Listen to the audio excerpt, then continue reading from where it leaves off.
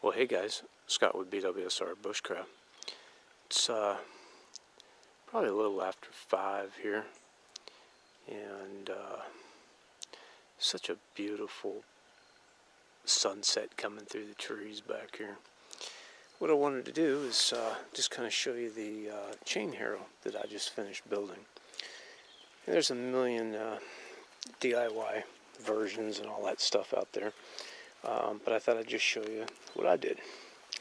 So, at any rate, this is to smooth out all this tilled area, and I got a ton of it out here to do. So, 4x5 piece of chain link fence scrap, 4-foot 2x4s, and what I did is took fencing nails, okay, and just nailed them in there. I'm gonna have to go back over these before I do it. This wood sat out and it got really wet, so I'm sure it expanded. Nailed it all around the edge, folded the wire under each of the 2x4s, and I just nailed the whole chain link fence on each, all the way across. That's pressure treated wood too, by the way. I made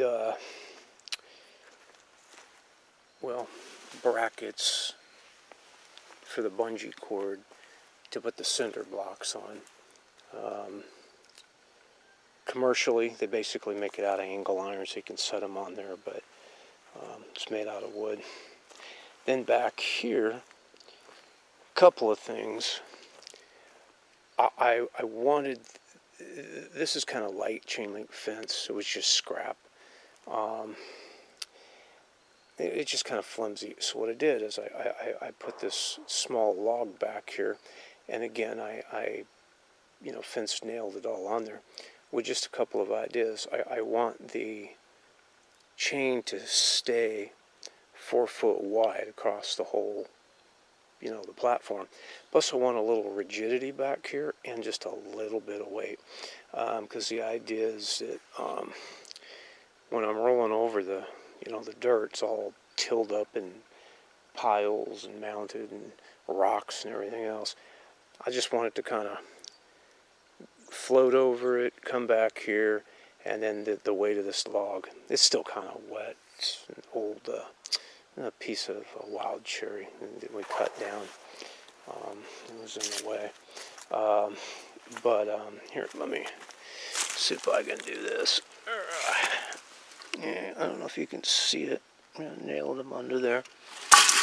But anyway, I just thought I'd just do this video real quick so you could see what I did. And then once everything dries out, we got a soaking rain yesterday, or last night, all night. Then, excuse me, been a long couple days. Then we'll just, we'll hook it up to the tractor mower there and pull it around. Hook the eyelets up here for chain, and yeah. So, at any rate, that's what I finished up today. So, in the next video, we'll be running around on the dirt and see how it works. Till next time, it's been Scott with BWSR Bushcraft. Pack light, pack tight, stay hydrated.